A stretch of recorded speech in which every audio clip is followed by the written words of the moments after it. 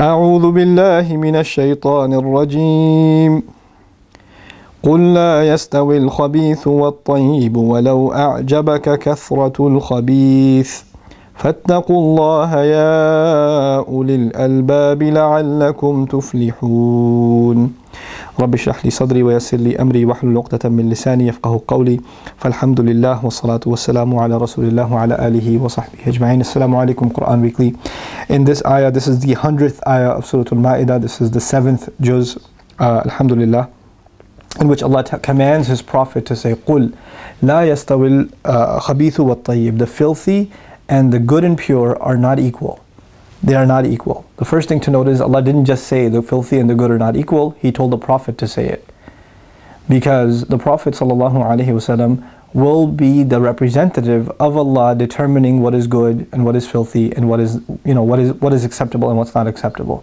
So the Muslims have to stay on point and understand that standard will be the Prophet himself ﷺ. A lot of times in this discussion we say society will decide. Society will decide what's normal and what's not, what's filthy and what's good, what's acceptable and what's unacceptable. And the line keeps changing, right? So every few years, what used to be unacceptable before is totally acceptable. So, in the entertainment industry, what used to be rated R became PG-13, then became PG, and it's like fine now. And it was completely unacceptable maybe 50 years ago. But standards change. So how far do you take the standards? Where do you draw the line? The Prophet ﷺ has been authorized by Allah to draw that line. That's one of the purposes he's there. And so tell them, the filthy and the good are not the same. وَلَوْ أَعْجَبَكَ كَثْرَةُ الْخَبِيثِ. Check this out. Even if the multitude of filth impresses you, even if it's got you dazzled, meaning filth will be plenty and it's going to be everywhere, and you're going to say, everybody's doing it. Everybody talks like that. What are you talking about? Chill out, man. Why you got to be weird?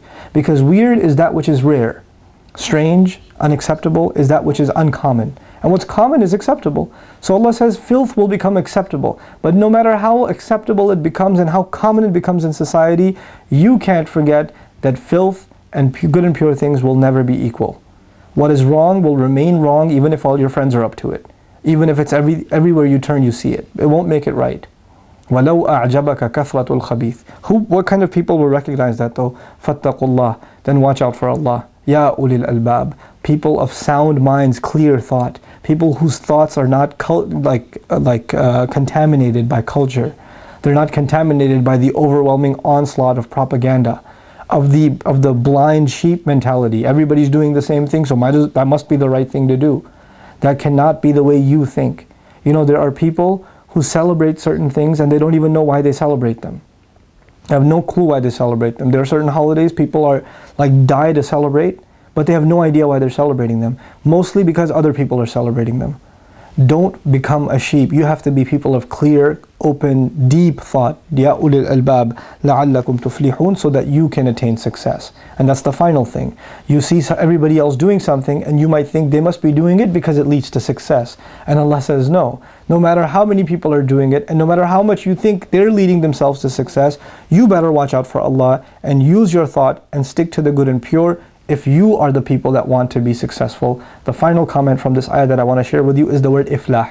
Allah didn't say la'allakum tafuzun, so that you can be successful. There's another verb in Arabic for success. He says tuflihun. Iflah is used when you farm, when you plant a seed, when you make the soil soft, when you water it, when you make sure it gets enough sun, when you make sure the weeds don't come, make sure the bugs don't come. You work the entire year on this farm and eventually you see success. Tuflihun is used when you put a lot of work into something. Allah is indicating that fighting against the filth and looking for the good and pure in a world that's surrounded by filth, and only rarely do you find instances of good and pure, is going to be a lot of hard work, and that success will come at a price. It's not just going to happen. You're going to have to put a lot of work into it. Finding good and pure friends, finding good and pure entertainment, finding good and pure things to read, finding good and pure, a career, source of income. All of these things are going to be a lot of effort. Even finding good and pure food to eat. All of these things are going to take a lot of effort on your part. But it is worth it in the end, because you did all of it because you were cautious of Allah and you wanted to attain success, and you never let your thoughts be cluttered. You remained from ulil albab. You remained from the people of clear and concise thought. Barakallahu li wa lakum. Wassalamu alaikum wa rahmatullahi wa barakatuh. Quran Weekly.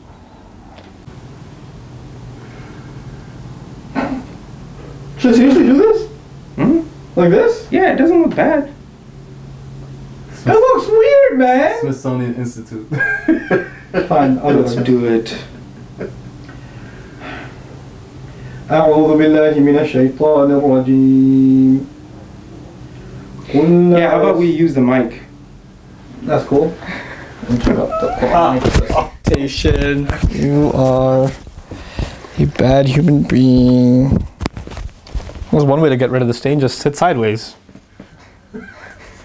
This side of my face has black paint on it. Ready? Yeah.